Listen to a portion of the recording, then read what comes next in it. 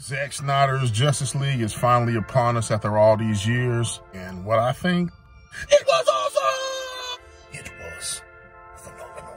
It was very stupendous. It's been a long time coming. I just want to give you my thoughts. I mean, it was 4 hours long. I understand kind of why they wanted to break it up in parts and release it that way. There was some contractual issues as far as why they couldn't release it like that. They had to release it as like a full movie, as far as maybe like the actors' contracts, you know, what they signed up for, what they agreed to whenever it was done. I actually watched the original theatrical release the day before the Snyder Cut was released. So that gave me a good kind of contrast and comparison whenever I watched the Snyder Cut. Differences were just, it was insane. It was like night and day. You know, for me, the scene that really stuck out, oh, by the way, spoilers. If you haven't watched it yet, you might not want to watch this. The scene where Wonder Woman was like kind of introduced and she was rescuing the hostages.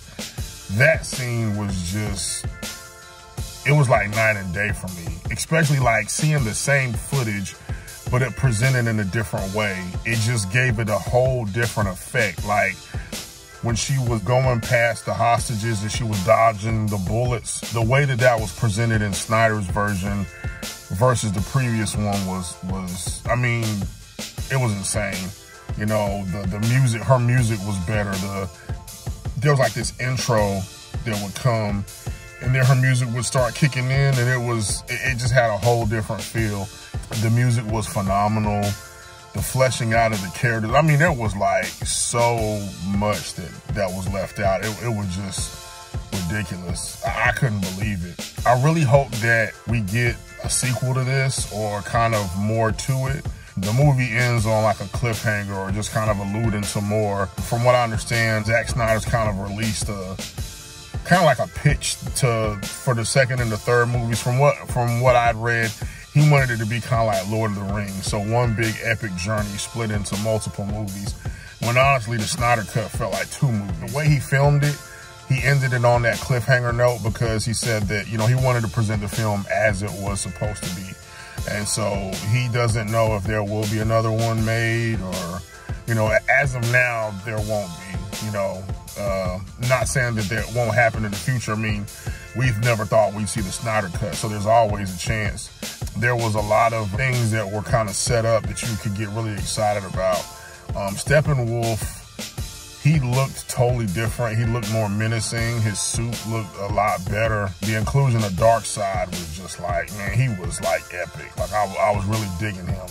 And it was crazy, the big kind of flashback scene from the first Justice League, like all that footage of Darkseid that was used was actually like Steppenwolf. Or where the scene where Steppenwolf was fighting them, it was actually Darkseid in the original, you know, version that was filmed. I mean, it was just like, wow, you know, so it's definitely worth checking out. Then there was the epilogue, the nightmare scene where you got the chance to see Jared Leto's Joker interact with Batman, which was very good. Some people are calling this like the greatest dialogue or interaction between Batman and Joker on video or on camera. I'm not saying all that, you know, but it was really good. To be honest, man, that whole nightmare scene, like, or the world, the way it is in those scenes, man, I would love to see a series of movies just off that. But I guess from what I understand, 2 and 3 probably would have included some of that stuff. So I'm really going to kind of end it at that. You know, I just wanted to kind of give my 1-2 cents on it.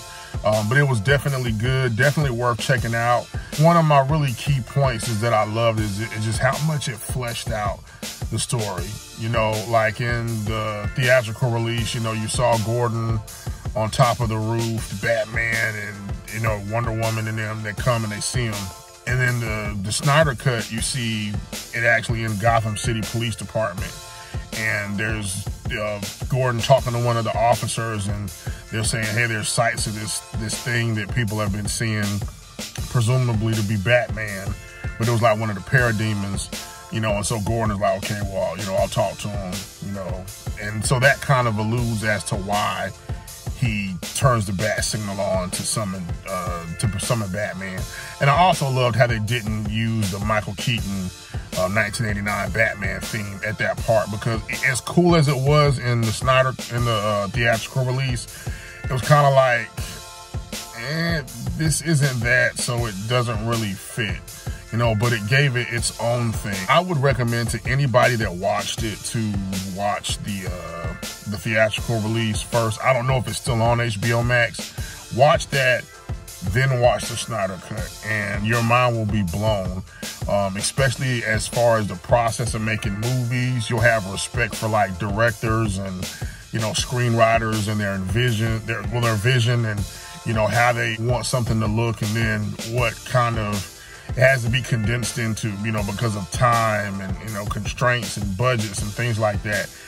That's what it really made me respect, was just the artistic process of movie making. But Zack Snyder, well done, a phenomenal job. I hope to see more. Also, man, check out Batman vs. Superman Ultimate Edition.